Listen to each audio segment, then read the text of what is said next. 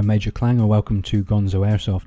This is a special episode for Airsoft Geek's channel ambush project. Now what Airsoft Geek is doing is taking submissions for Airsoft channels, asking them to put together a short video describing who, what, where, when and why of their Airsoft channel. Then he'll offer a critique and some feedback to hopefully improve everyone's videos. It's something I wanted to do, and it's been a useful project for me because it's got me to think about my channel and really where it's going and what I want to do with it.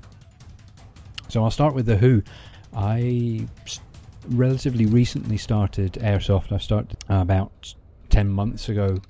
It was something that I came to, like a lot of people, stumbled across Scout the Doggy's videos and was really impressed by what I saw. Was keen to give that a try. Having gone along to my local site, which is Airsoft Edinburgh, run by Land Warrior, I found that I absolutely loved it, and the next kind of natural step for me was to start incorporating some filmmaking in that.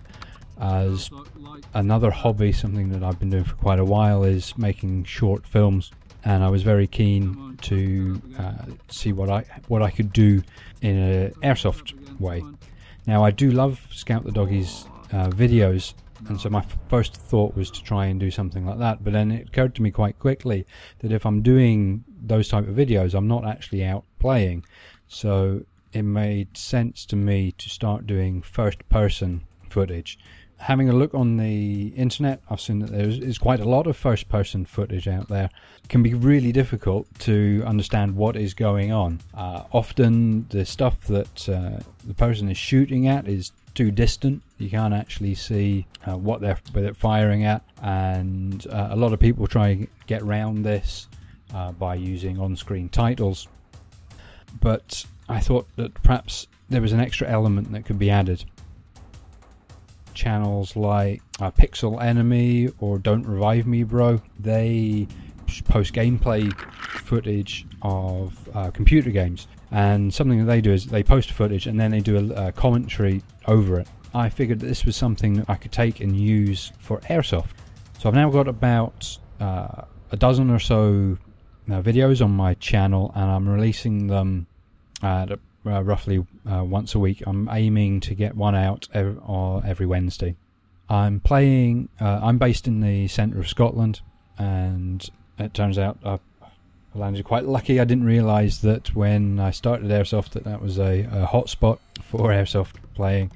I haven't really made it out to a lot of the sites round about yet. Been primarily playing at Airsoft Edinburgh, but I do intend to make it out to some of the other sites, and I'm looking forward to trying some of the different play styles.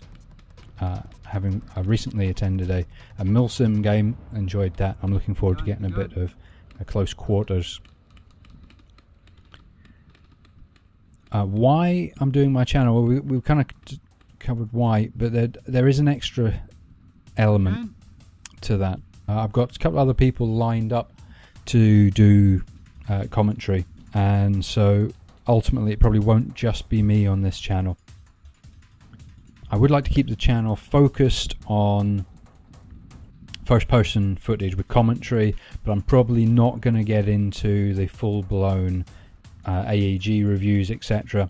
There's loads of people doing that at the moment, much better than I ever could, and they've got much better access to kit than I would, so that's probably not something you won't see on my channel. So please, if you haven't already, please do go and check out my videos. I would love it if you come along and say hi, but for now this is Major Clanger out.